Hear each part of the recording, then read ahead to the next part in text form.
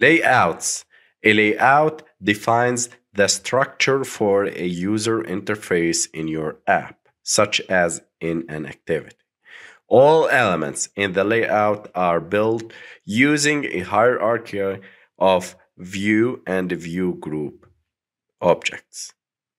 A view usually draws something on the user that can see and interact with, whereas a view group is an invisible container that defines the layout structure for the view and the other view groups object. So, a view is usually draws something on the user can see. Like we have seen before, it's called widget. So a view is usually called widget and can be one of many subclasses such as the button or the text view that we have already worked with and we have created in the previous videos. So these are called views, while the view group objects are usually called layouts. That can be one of many types that provide a different layout structure, such as a linear layout or constraint layout or other types. So a view group contains children like views, and it may contain other view group that has its own children. Let's go to Android Studio and learn about creating a layout.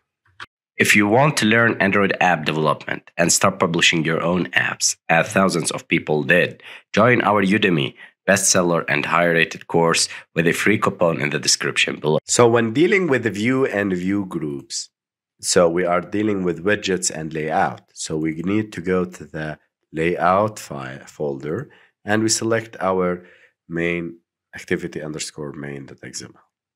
So we have seen in the challenge number 2 in the previous videos how to create this app. We will analyze this code. This is our main constraint layout. Okay, and these are the widgets. These are the widgets. 2 text views here and here, an edit text and a button. They are all included. If we collapse these, they are all included inside a constraint layout. So these are the properties of a constraint layout, and this is the ending block of the constraint layout. So I will remove this and I will make it as empty in order to start working with this. Okay. Now,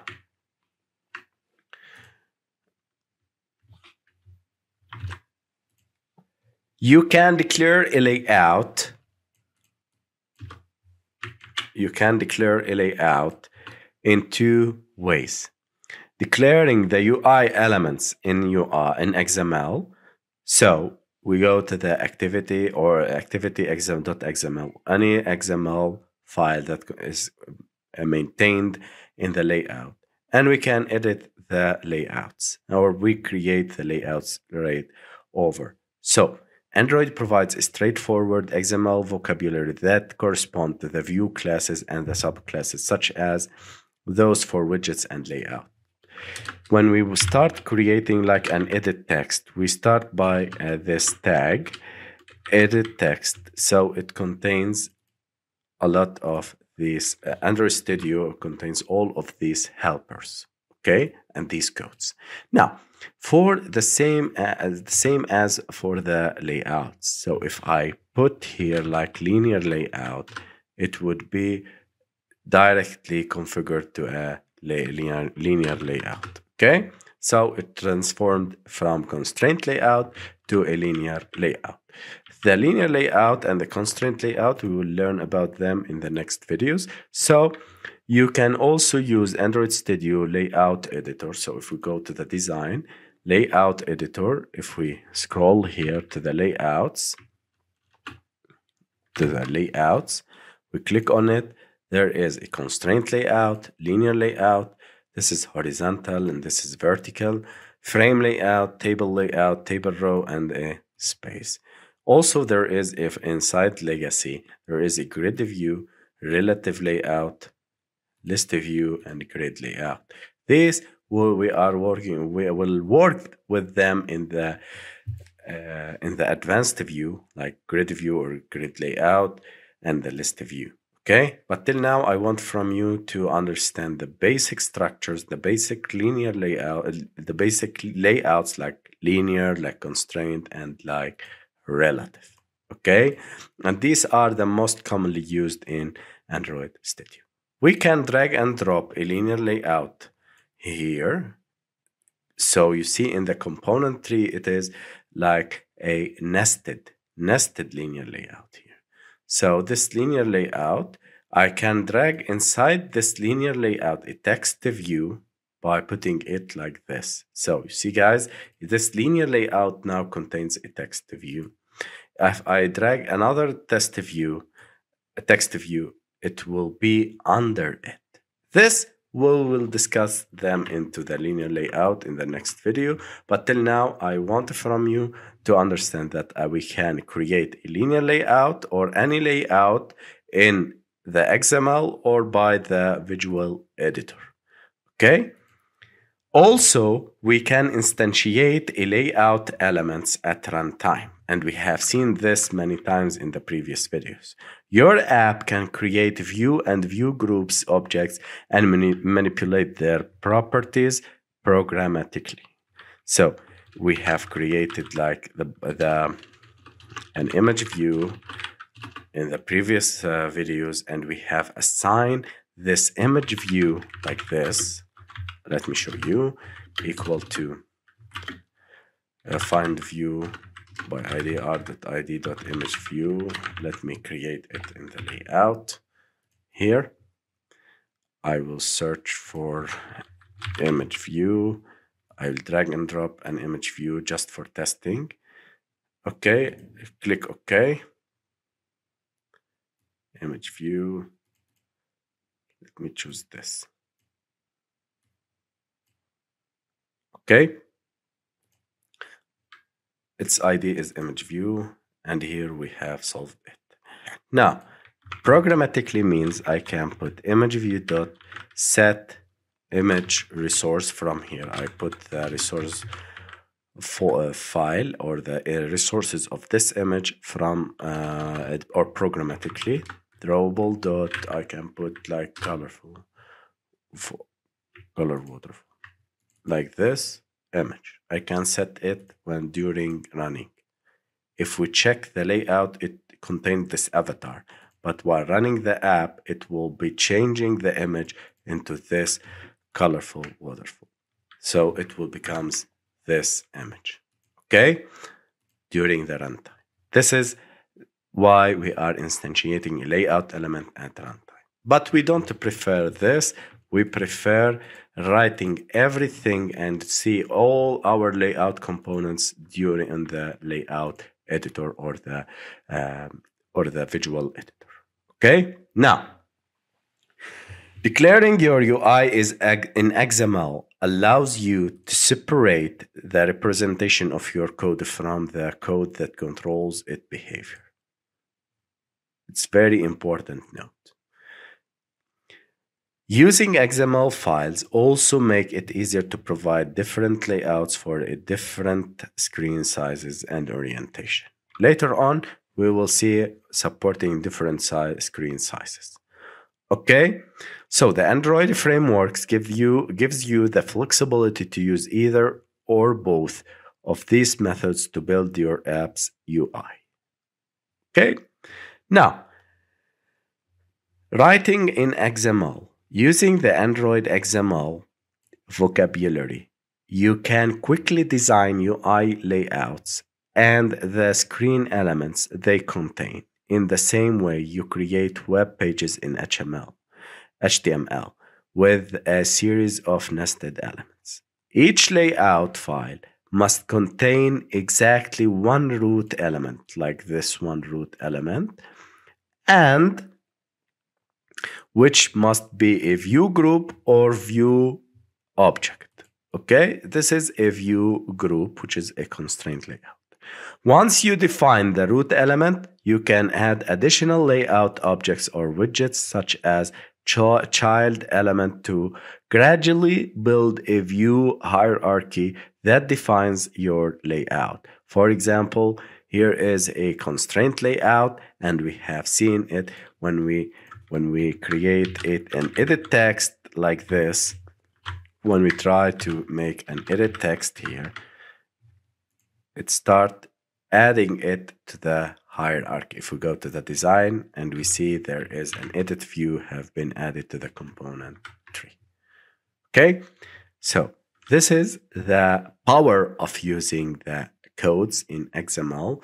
This is the power of Android Studio making and having this complex UI, this complex things that make your work easier, because if you drag and drop or you add something here, it's known as the component tree, and add it to the root layout or root view group.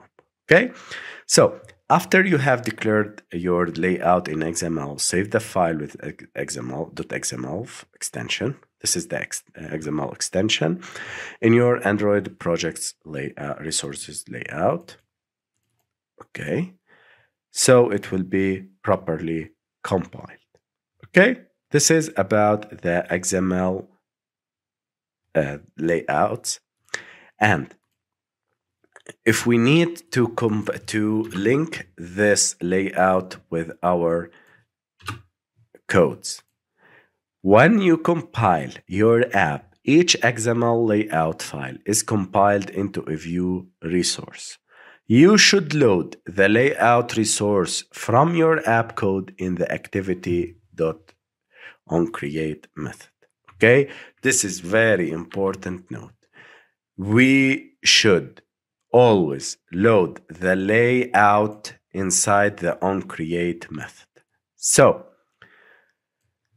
you should load the layout resource from your app code in your activity onCreate callback implementation. This is called callback implementation of onCreate method. We will see this in the life cycle of the app later on.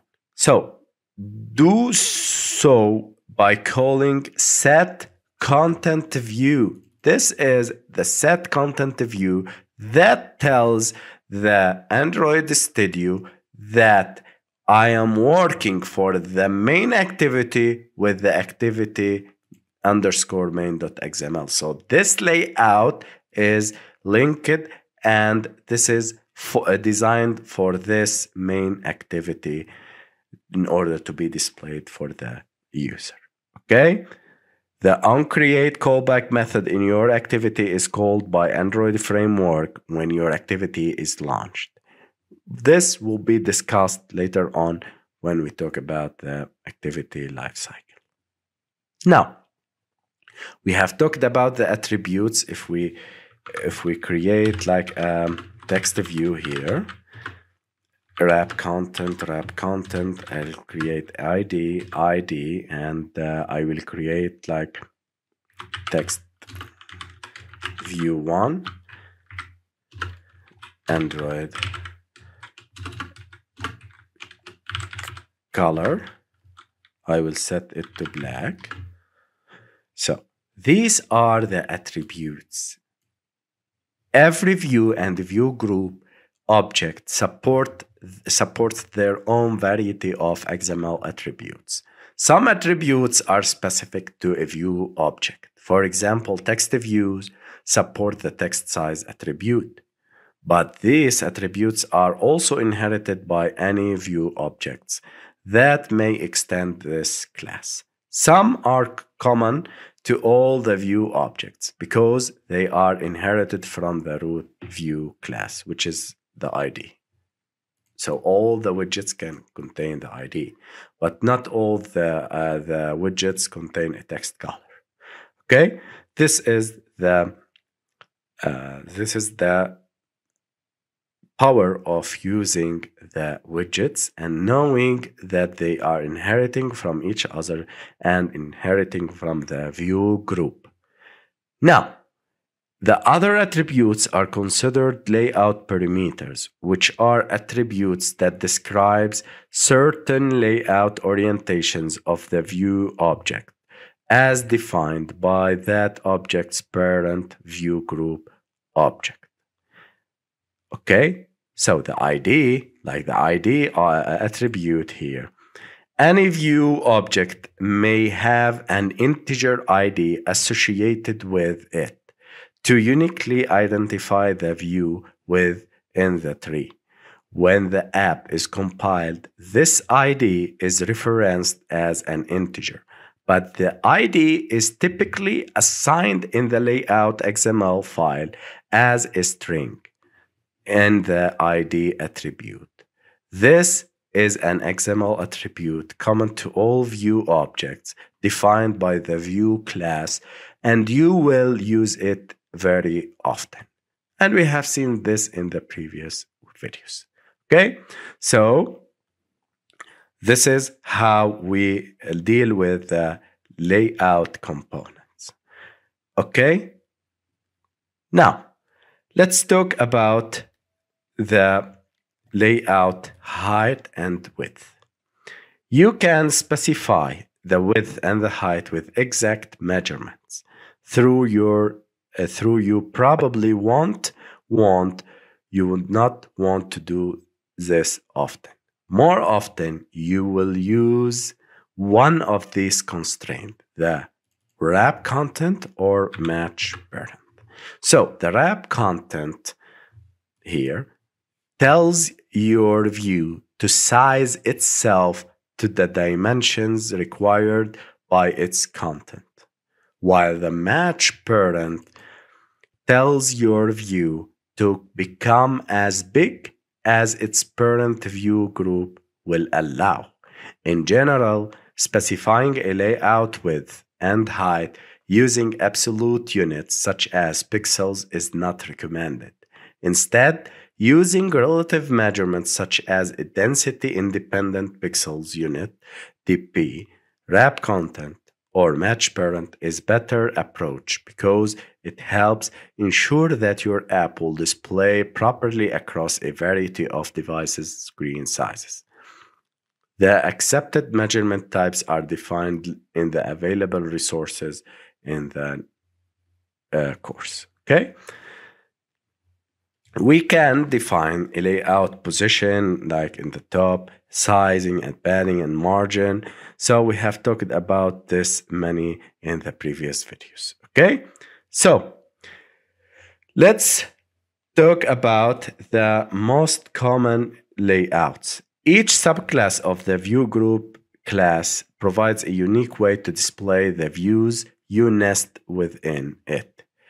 Below or next, we are going to define, in the next videos, we are going to define the most commonly used layouts in Android Studio. The linear layout, the relative layout, and the constraint layouts.